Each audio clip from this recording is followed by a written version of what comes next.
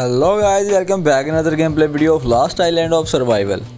ये हमारा rank server का नेक्स्ट पार्ट है। और भाई जैसा कि मैंने लास्ट पार्ट में बताया था कि भाई नेक्स्ट पार्ट में हमारा आने वाला है बैच ड्रॉप। तो ये वाले जो हमारी एपिसोड है भाई, ये हम जाएंगे बैच ड्रॉप पे और चेक करेंगे कि भाई बैच ड्रॉप पे होता क्या है। अब बैच ड्रॉप पे जो होना है भाई वो मैं आपको बताता हूँ कि भाई एक्सपेक्ट हम क्या करते हैं। अब भाई हम यहाँ पर ट्रियो में हैं 3 बंदे, क्योंकि अभी जो है वो मेरा एक टीममेट बैन हो चुका है और बाकी हम बचे हुए हैं 3 बंदे। और हम जा रहे हैं 3 बंदे बैच ड्रॉप पे। और भाई हमारे जो ओपोनेंट हैं वो हैं 2 लीजेंड्स जो कि आई ब्राज़ील, जैसा कि मैंने आपको बताया था, एक आई ब्राज़ील और एक उनका फार्मिंग लीजेंड जो है वो है। लेकिन भाई उनसे भी हमारा पीवीपी का कोई चक्कर नहीं है, उनसे है हमारी फ़ाइट मैका की, क्योंकि उन बंदों के पास कम से कम 6 से 7 मैका हैं।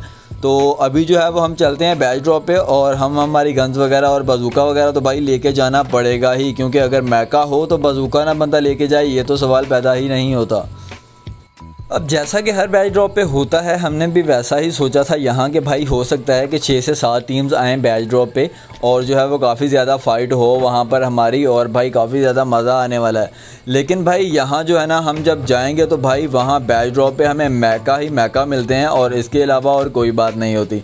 देन हमने हमारा आर्मर वगैरह ले लिया है और जो है वो बेड भी हमने क्राफ्ट कर लिए हैं अपने वहाँ पर 2 एक्स्ट्रा लगाने के लिए, क्योंकि जो मेरी ट्रैप बेसिस थी तकरीबन मैंने उनसे सबसे जो है वो अपने स्लीपिंग बैग ख़त्म कर दिए थे। बाकी 1-2 पर बचे हुए थे जहाँ पर हम एक्सपेक्ट कर सकते थे कि भाई हमारा जो है वो बैच ड्रॉप आएगा। देन एक बैच ड्रॉप आता है न्यूक्लियर पे और दूसरा आता है हार्बर पे। और न्यूक्लियर जो है वो उनको करीब पड़ता था, क्योंकि उनका जो बेस था वो आइस रिवर में था। जैसा कि लास्ट एपिसोड में मैं उनके बेस पे गया था और जाके उनको 2-3 दफ़ा मैंने किल भी किया था। तो अभी जो है वो मैंने सोचा कि भाई वो जो है ना ज़्यादा कोशिश करेंगे जाने की न्यूक्लियर वाले ड्रॉप पे। और न्यूक्लियर पे वैसे भी मेरा गेम बहुत लैग हो रहा था इस सर्वर में। भाई हर सर्वर का मसला होता है, अगर आपको डैमेज नहीं मिलता या फिर कोई और प्रॉब्लम होती है तो वो सर्वर का मसला होता है। अभी जो है वो सर्वर का ही मसला चल रहा था और जो है वो मेरी गेम बहुत ज़्यादा लैग हो रही थी। जब भी मैं न्यूक्लियर पे जा रहा था तो चल ही नहीं रही थी। देन इसलिए मैंने अपने टीममेट से कहा कि भाई हम 3 तो बंदे हैं, अब क्या उधर जाना और उधर जाना, हम तीनों जो है वो साथ चलते हैं और हम चलते हैं हार्बर पे और ट्राई करते हैं भाई बैच उठाने की। लेकिन मेरे टीममेट कहते हैं कि ठीक है भाई चलो हम साथ ही चलते हैं। तो अभी जो है वो हम हमारी गन्स वगैरह और बजूका शेल्स वगैरह लेते हैं और चलते हैं भाई। दूसरा ड्रॉप जो है वो हमारा हार्बर पे आ चुका है और अभी जो है वो हमें निकलना चाहिए हार्बर के लिए, क्योंकि अगर लेट हो गए तो भाई चांस और भी ज़्यादा कम होते हैं। तो अभी जो है वो बैच ड्रॉप पे जाएंगे हम। लेकिन भाई बंदे ये करते हैं कि अंदर रहकर फाइट करते ही नहीं हैं, यानी कि ड्रॉप के पास में एक बार जाकर ड्रॉप का टाइम चेक किया, उसके बाद जो है वो बाहर रहकर फ़ाइट लेना। लेकिन हमने भी यही सोचा था कि भाई बाहर रहकर फ़ाइट लेंगे, जब बैच का ड्रॉप क्लोज़ आएगा तो अंदर चले जाएंगे। लेकिन हमारे भाई यहाँ आने से पहले ही हमने ये देखा कि भाई 3-3 मैका हमारी बेस के गिर्द घूम रहे हैं। अब यहाँ पर सीन ये हुआ कि भाई कोई और बंदा बैच ड्रॉप पर आया ही नहीं। अभी ये 2 लीजन ही थे जो बैच ड्रॉप पे थे।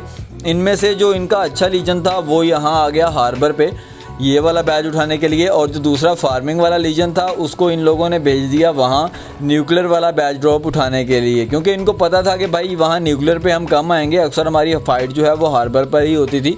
देन इन लोगों ने जो है वो हार्बर पे आना बेस्ट समझा और ये भाई पहले ही आ गए और आकर इन लोगों ने हमारी बेस पे कैंप करना शुरू कर दिया।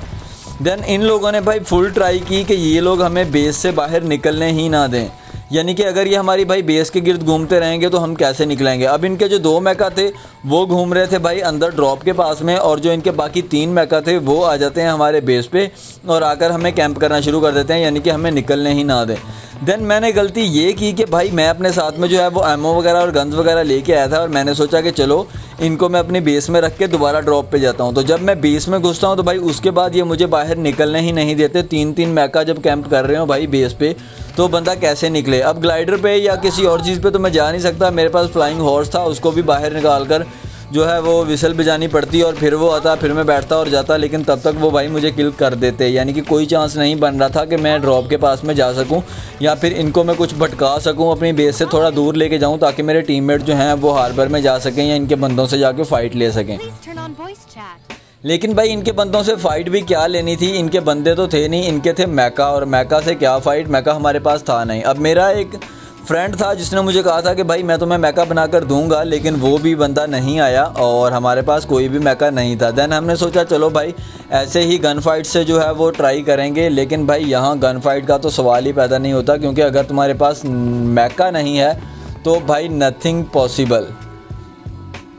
अब इस लीजन को जो सबसे ज़्यादा डर था वो हमसे ही था, यानी कि हमारा जो स्क्वाड था उसी से था। इन लोगों को पता था कि भाई हमारा लीजन कोई नहीं है, हम सिर्फ ट्रियो में या स्क्वाड में खेल रहे हैं, तो ये बंदे जो हैं वो ज़्यादा एक्सपेक्ट कर रहे थे कि भाई हम इनको आराम से हरा लेंगे। और भाई ये हरा भी सकते थे, क्योंकि इनके पास जितने मैका थे ना भाई, वो सवाल ही नहीं पैदा होता कि कोई और बंदा जो है वो बैच ड्रॉप उठा सके। इससे पहले भाई अच्छा हुआ कि बाकी रीजन तो छोड़ के चले गए, लेकिन भाई मुझे एक बात का अफसोस भी है कि उन लोगों ने फ़ाइट लेना नहीं मुनासिब समझा और लीव करना मुनासिब समझा। भाई इस बात से मुझे जो है ना काफ़ी मैं डिसअपॉइंट हुआ हूँ, क्योंकि यार उन लोगों ने सर्वर छोड़कर भाग जाना अच्छा समझा। अब किसी ने कहा कि भाई मेरा फ़लाँ दोस्त है और वो कह रहा है कि भाई बैच मुझे चाहिए और मैं लीव कर रहा हूँ, और फ़लाँ ने कहा कि भाई फ़लाँ मेरा दोस्त है और मैं जो है वो सर्वर छोड़ के जा रहा हूँ, उसे बैच चाहिए। लेकिन भाई ऐसा नहीं होता, तुम लोग गेम खेलने आते हो यार, गेम तो खेलो ना, कुछ फ़ाइट तो हो ना कुछ।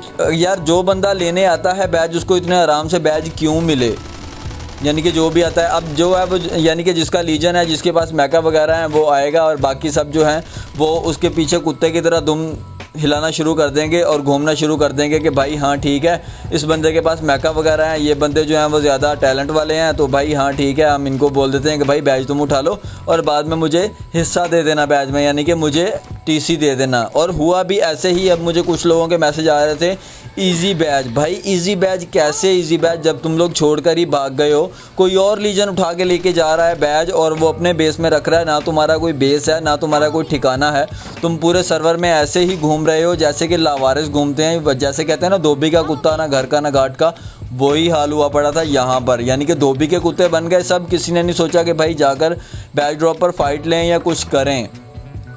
देन यहाँ जो है वो काफ़ी ज़्यादा हमारी फ़ाइट होती है और जो है वो बाकी और कोई नहीं आता, यहाँ पर हम ही होते हैं, यानी कि हमारा ट्रियो का जो है वो हम 3 में होते हैं बंदे, और इसके अलावा जो है यहाँ पर इनके 6-7 मैका होते हैं और हम होते हैं। देन इसे फ़ाइट वगैरह लेते हैं हम और ट्राई करते हैं कि भाई इनके 1-2 मैका फोड़ सकें, और हम 1 मैका इनका फोड़ भी देते हैं, लेकिन भाई फिर भी इनके जो 2 मैका थे वो हमारे बेस को स्काउट करते रहते हैं, यानी कि इर्द गिर्द घूमते रहते हैं कि ये बंदे बाहर निकल ना सकें।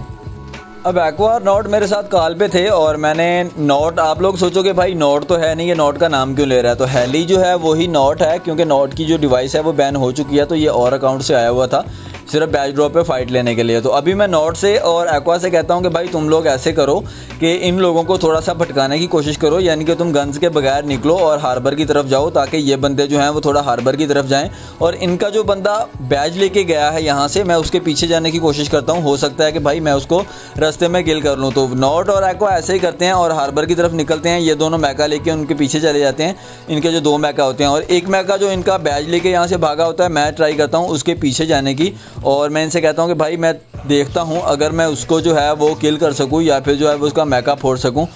तो अभी जो है वो हम चलते हैं उसके पीछे और ट्राई करते हैं भाई उस बंदे को मारने की। अब जैसा मैं एक्सपेक्ट करता हूँ भाई यहाँ पर वैसा ही होता है, वो बंदा अपना मैका यहाँ पर खड़ा करके घुसने लगता है बेस के अंदर और मैं उसको नॉक कर देता हूँ बाजूका मार के। लेकिन भाई किस्मत इतनी ख़राब होती है कि इनका एक और बंदा अंदर से निकलता है और वो मुझे नॉक कर देता है। भाई काफ़ी ज़्यादा टैलेंट था उस बंदे पे और जो है ना उस बंदे ने 2 ही बुलेट में मुझे नॉक कर दिया। तो चलो भाई नेक्स्ट जो हमारा एपिसोड होगा उसमें हम करेंगे इन बंदों को रेड। तो मिलते हैं नेक्स्ट एपिसोड में, तब तक के लिए अपना ख्याल रखना, बाय बाय।